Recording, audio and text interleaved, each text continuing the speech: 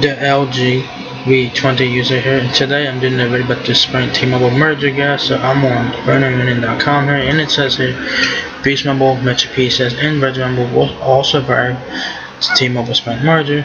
So that is good news there if you guys are on those prepaid services.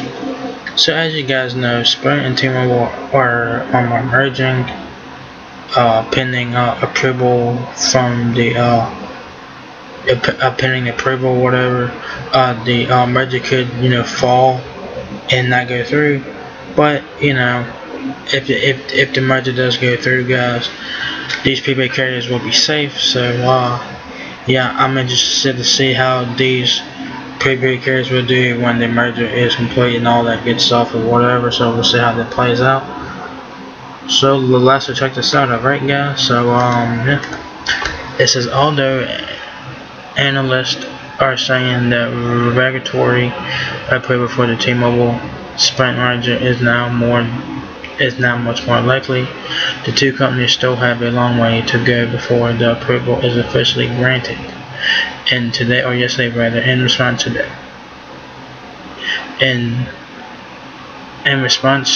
FCC's latest questions, T-Mobile made one pretty big promise. So T-Mobile is promising this, alright? So we'll see if T-Mobile fulfilled its promise and keep it. It says following concerns surrounding the future of the multiple prepaid brands that belong to both T-Mobile and Sprint, executives of the former promised that no prepaid companies would be eliminated once the deal is complete. So those prepaid carriers I mentioned, those will be safe after the merger. This means that MetroPCS, Boost, and Virgin will continue to exist. Additionally, suggesting that no mergers would happen between them either, it was stated that each brand caters towards a different type of customer. So when the merger does complete, or if it does get approval to merge T-Mobile and Sprint, these prepaid carriers will remain all one. It will remain all different companies. It's not gonna be all merged into one company, because each prepaid carrier caters to a different consumer. Like MetroPCS, they cater to like the Latino community and all that. Boost does some as well. I'm talking about like ethnicities and demographics and all that stuff or whatever. In Virgin, they were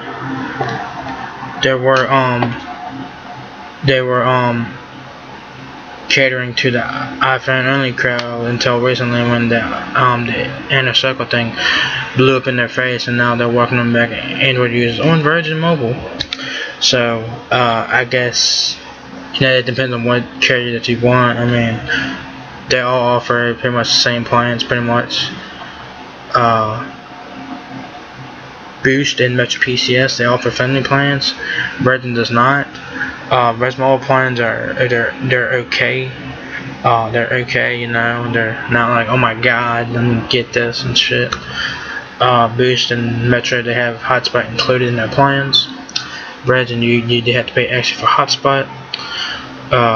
Boost and MetroPCS, you have to pay activation fees and all that shit. And MetroPCS, they have a whole lot of fucking fees, man. They have activation fees, they have phone switching fees, change of number fee. They have a whole bunch of fees on MetroPCS. It's like a lot of it's a big list of fees on MetroPCS. Boost Mobile has an activation fee, a reactivation fee, of course, an upgrade fee. So does MetroPCS. Virgin, I don't know if they have an activation fee. I'm sure they do. Whatever fees that Boost Mobile has, I'm sure Virgin Mobile has the same thing, because Boost and Virgin are pretty much on Sprint's towers or whatever. So I'm sure whatever fees that Boost has, Virgin Mobile has the same thing. So I guess each prepaid carrier they cater to a different type of consumer. Virgin Mobile, I guess, is like towards like the younger crowd, you know, like the teenagers and shit. I guess they were catering to the iPhone users there for about a year, and then recently Virgin Mobile welcomed back Android users, so that's good news for those of you who want to go to Virgin Mobile and that want Android phones. So that's good on that part. So each prepaid carrier offers different plans, different phones, and it depends on the customer though. It depends on the customer though. Like I said, MetroPCS is like a they cater to like they'll get all types of people at MetroPCS. All these companies, they get all different backgrounds on their carriers, you know.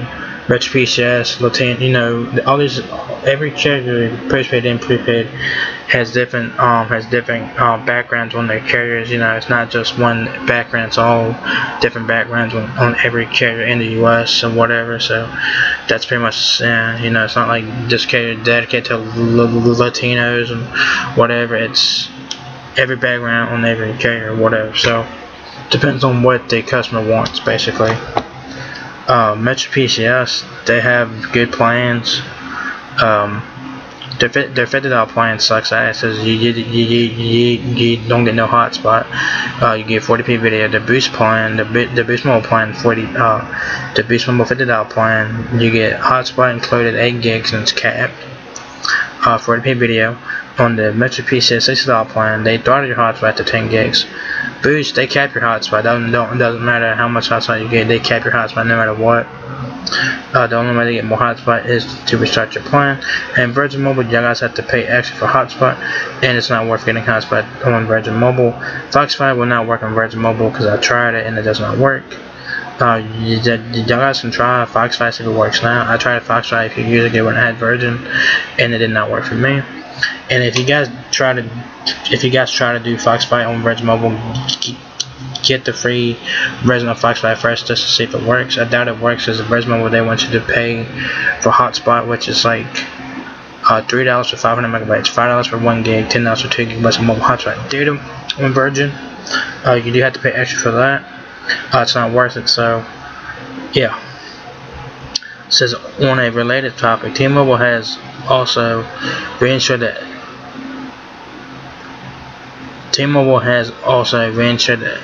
FCC that the new T-Mobile of what this going to be called, the new carrier called New T-Mobile, and so yeah, that's what's going to be called. That's what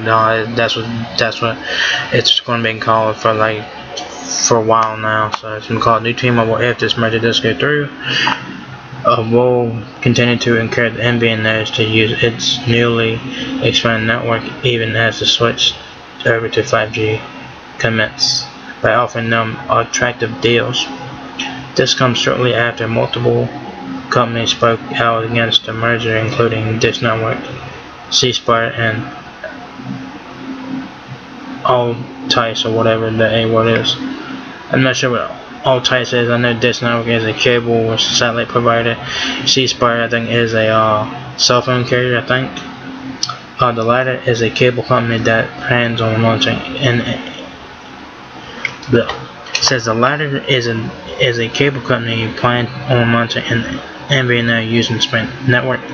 So this Altice thing is a cable provider. I did not know that. I guess it's like available in certain areas. I did not know that. I never heard of it. They're gonna be offering cell phone service. They're gonna be offering cell phone service underneath the Sprint tower. So that's pretty good for them, I guess, you know. So aside from the focus on wireless service, T-Mobile executives also expect the merger to allow the combined company to offer much cheaper in-house broadband packages in over half of the U.S., something that will open up service to many users for the first time. Ultimately, despite fears of price hikes, because, you know, there's fears that if this merger does go through, they're gonna be fucking price hikes like a bitch. As you guys know, 5G it's gonna be a bit more expensive because you know each generation gets more expensive. 3G was cheap as fuck. 4G it was a little bit more expensive, and 5G might be a little bit more expensive than 4G. It is what it is, guys. You guys will not get 5G service for $25 a month. You're not gonna get that. You're not. You're not gonna get 5G service for $25 a month on prepaid. You're not. No. So get that out your head now. It says the promise from T-Mobile and Sprint are pointing towards a completely opposite scenario that looks set to create even more competition in the wireless sector, something that will only benefit U.S. consumers. So yeah, you know, when this merger does go through, it's been called New T-Mobile, of course. As you guys probably know, been in it for a while now. These prepaid carriers will survive. Boost Mobile, MetroPCS, Virgin Mobile, they'll all survive the merger. And when this merger does go through and it's complete and everything, they're all, I guess they're gonna be all gonna remain the same. They're not gonna be merged into one. They're not. So for Boost and Virgin and Sprint, they're on CDMA, you know. They're going to have to transition to GSM like Cricket did when AT&T bought them out back in 2013. They're going to convert to GSM, and everyone on the Sprint side will all have to buy new phones. They will have to, because you're not. Because I say that you guys have a Galaxy S9 right now on Boost and Virgin. That's not gonna work in T-Mobile. That's not gonna work because it's the frequency, the bands or whatever is CDMA. You're not gonna be able to put that shit on T-Mobile. You're not. So when this merger does complete, if it does get approval and everything else, everyone on Boost, Sprint, and Virgin, they will have to buy new phones. They will have to. MetroPCS, you won't have to buy new phones because obviously MetroPCS is GSM. They're under the T-Mobile umbrella anyway, so I'm curious to see how all this. So basically, you know, T-Mobile, they have a few MVNOs. They got T-Mobile prepaid. They got MetroPCS, Simple Mobile, Walmart Family Mobile. God damn, they got they got a few MVNOs and T-Mobile. Sprint, they got a fucking lot. They got Boost Mobile, Virgin Mobile, Sprint prepaid, Sprint 4 or whatever the fuck it's called on the Sprint prepaid side of things. They got that. They got Ting. They got Freedom Pop. They got Unreal Mobile. They got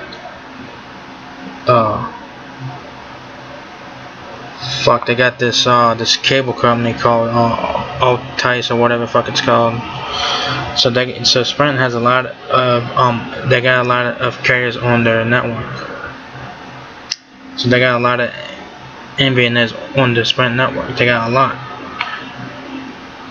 I don't know if the smart MVNOs will survive the merger. I don't know. I don't know about that, but I know that the major ones, Boost, MetroPCS, and Virgin, they will survive. I know they will, because you know they're the major ones under the respective carriers. Like MetroPCS is the big one for T-Mobile, Boost and Virgin is the big one for Sprint. And like I said, guys, if you guys are on Sprint, Boost, and Virgin, you guys will have to buy a brand new phone because you guys will have to convert to GSM. So do keep that in mind. So it's pretty much the same thing when Cricket got bought out by AT&T, and everyone on Cricket had to buy new phones. It's pretty much the same thing. So I wonder what's going to happen to all the Sprint stores and stuff like that, the Boost Mobile stores. Virgin Mobile, they don't have those stores. They use Boost Mobile stores. They use Boost Mobile stores. They use they use the Boost Mobile stores, even though it says Boost Mobile on the front of it. They sell Virgin Mobile phones as well. So there you go. So I don't know what's gonna happen to all the Sprint and Boost Mobile stores. I don't know if they're gonna get shut down. I don't know what's gonna happen to all the fucking stores though. I have no idea. I don't know how this is all gonna play out. We just have to wait and see, guys. But there are fears about price hikes when the shit gets done, because I mean 5G is everyone everyone wants 5G, you know what I'm saying? Everybody wants 5G. 5G is not available just yet, guys. We guys get the Moto Z3 from Verizon. You guys can get a 5G Moto mod, and that will be able to work when 5G is available on Verizon. Just saying. So, everybody wants 5G. Everyone wants 5G. 5G is the new thing right now. 5G is what everybody wants. When 4G came out, everyone wanted 4G. WiMAX fucking sucked. WiMAX was only available in certain areas of Sprint. If you guys remember WiMAX from Sprint, it was terrible. I never experienced WiMAX because I never had a WiMAX phone. I wanted that goddamn Evo V 4G conversion. I never got it. So I never really experienced WiMAX on Sprint, but the WiMAX coverage on Sprint was terrible. And then they switched to LTE, and everyone wanted LTE, and everyone wants LTE, and everyone wants like the fastest data possible. But it also depends on the area and stuff like that, and what phone you have. If you guys have an LTE phone, which everyone does have in 2018. So I'm curious to see how this is all gonna play out when it's all said and done, if it does get approved and shit like that. And it did say that T-Mobile promises that these payment carriers will survive the merger and Boost, MetroPCS, and Virgin. They're not gonna combine the one. They're not gonna combine all in one paper. No, they're not. They're gonna remain the same.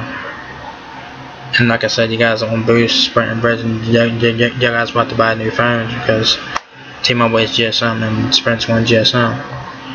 You guys have a Galaxy S9 right now on Boost. You guys do have a SIM card, but that's not a SIM card that you guys can put like in the any phone. That SIM card on your Boost mobile phone, that SIM card is for your data only. So that's not like a SIM card that you can put into a T-Mobile phone, because it will not work. So to keep that in mind, so you guys want to buy a new phone, if you guys on Sprint, Boost, and Virgin. But it is what it is, guys. CDMA, I mean, I like GSM a lot though, because you guys can switch out SIM cards anytime you want to switch out SIM cards and put them in any phone. And think about that on the Sprint, and think about it on this. Think about it on the Sprint, Boost, and Virgin mobile side of things. And when this is all gets completed and everything, you guys will be able to use any unlocked phone you want on Sprint, Boost, and Virgin. Right now, they're bring your own thing on Sprint. It's terrible. Sprint is strict on what phones can be used on Boost. Virgin Mobile, I don't know what the fuck their thing is. I don't. Y'all guys with that ask Verizon about if you guys can bring a certain unlocked phone to their services, but I'm sure whatever unlocked phones can be used on Boost, I'm sure that can be used in Virgin. I'm sure, but you guys would have to check with Virgin first, because Boost Mobile has a list of phones that you can use on their towers, that you use on their service, that you guys need to buy a special SIM card for it. So I'm curious to see how this merger is going to affect. You know, it's going to affect Sprint, Boost, and Virgin the most, because they have to transition over to GSM. They have to buy new phones and shit like that. So they're going to have to they're going to be one getting out their wallets and buying new phones, because that's just how it is. You know, it is what it is, guys. You guys want to buy new phones. So when like the new phones are about, you guys will be able to use it on their services there. But like I said, you guys want to be able to bring your Galaxy S9 over to T-Mobile if you guys are on Sprint, Boost, and Virgin, because it will not work, because it's CDMA and T-Mobile is GSM, and those two don't work together. If you guys buy unlike Galaxy S9 that supports both CDMA and GSM, That's great. You know, that's great. You know, but Sprint has a strict phone policy. They're fucking shit strict as hell. Their shit is strict.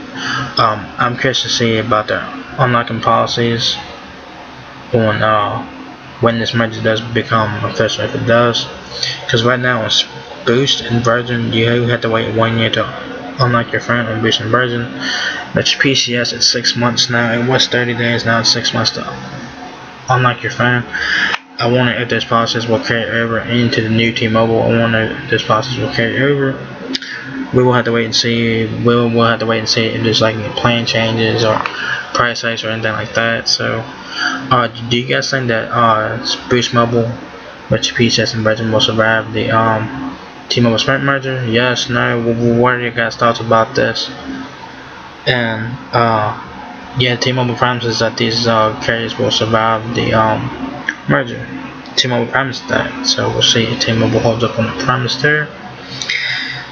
And yeah, we will wait and see what happens. And like I said, guys, if you guys are on Sprint, Boost, or Virgin, you guys will have to get new phones. Obviously, because T-Mobile is GSM, you guys have to you guys have to buy new phones.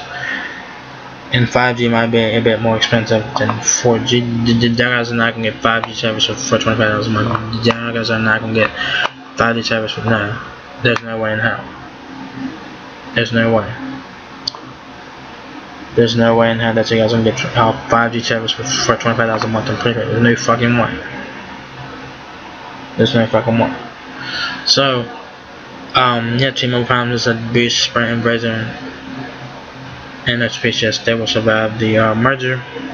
What did you guys think about that? Do you guys think jobs will get lost? I do think jobs will be lost, obviously, because I think Sprint. I think jobs will be lost. Obviously, people will be losing jobs. Stores are probably gonna shut down. I don't know what's gonna happen to the stores. I don't know if the stores are going to get converted into new stores or whatever. I don't know how this is gonna play out. Only thing that we can do right now, guys, is just wait and see. So we can just wait and see right now. And yeah, what are you guys' thoughts about this? And you guys think that the merger will get through? Personally, I don't know, because they've been saying that they've been talking about a Sprint T-Mobile merger for like 6 fucking years now. They've been talking about Sprint T-Mobile merger for like 6 years now, and it might happen soon. Who knows? What do you guys think about this? And what carrier do you guys have, and what phone do you have? And yeah. So yeah, that's pretty much it there, guys. It's probably a long ass video, but hey, I'm just giving you guys my thoughts and opinions on it. What do you guys think about this and whatnot? So yeah, if you guys enjoyed this video, give me a thumbs up, guys. It helps me out a lot. Peace, rate, comment, subscribe. Thank you very much for watching my video, and I'll catch you guys in the next one. Peace out.